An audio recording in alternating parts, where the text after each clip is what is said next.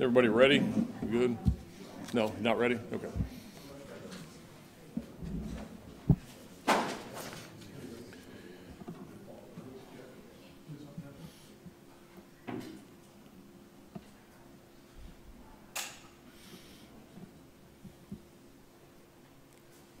We good?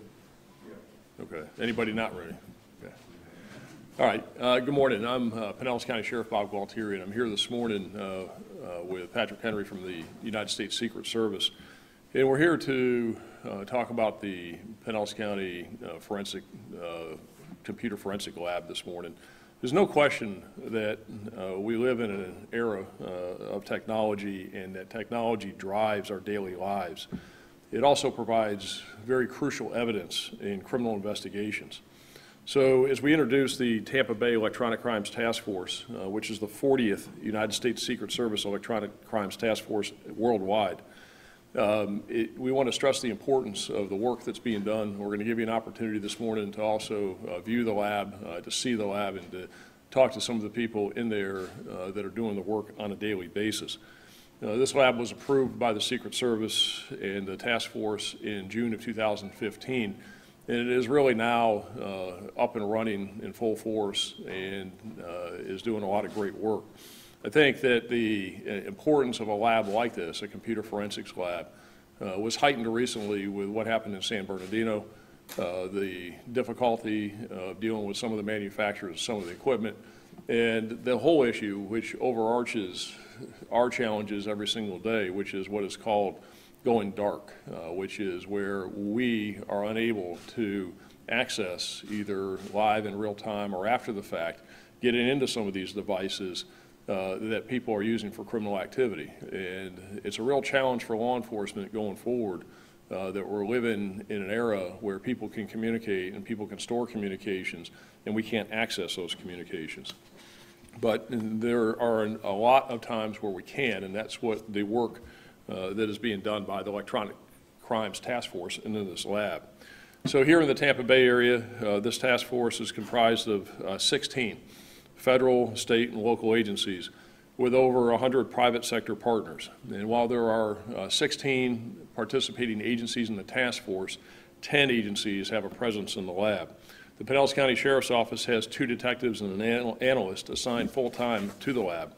And of note is that in the entire system of these 40 task forces and labs set up through the Secret Service worldwide, this is the first one that's housed outside of a federal facility. And so this is the first one that's housed within a local law enforcement agency.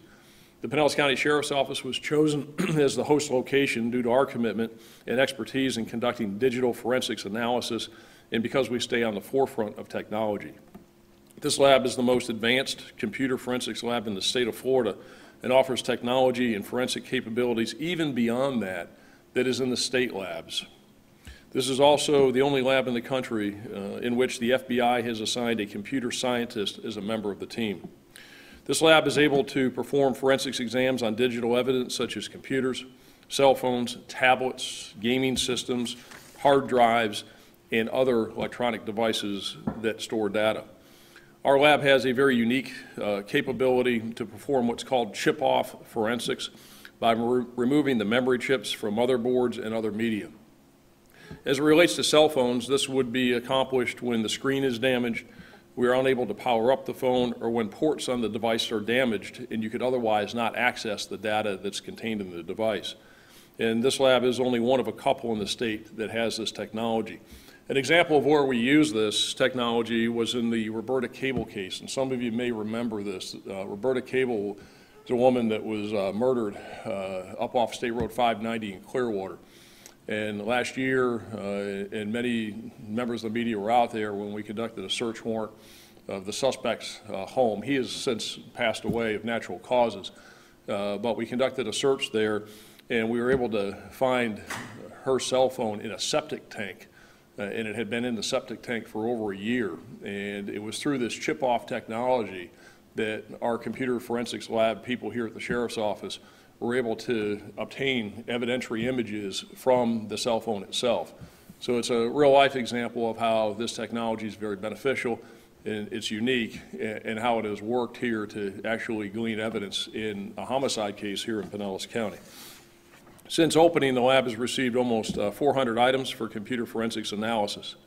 So it's an active lab with a lot of great work being done by the partners. And again, the sponsorship of the Secret Service is very important in this. And we're happy to take some questions now, and then we'll take you upstairs and let you see the lab and tour it and ask any other questions you have. Does anybody have any questions at this point?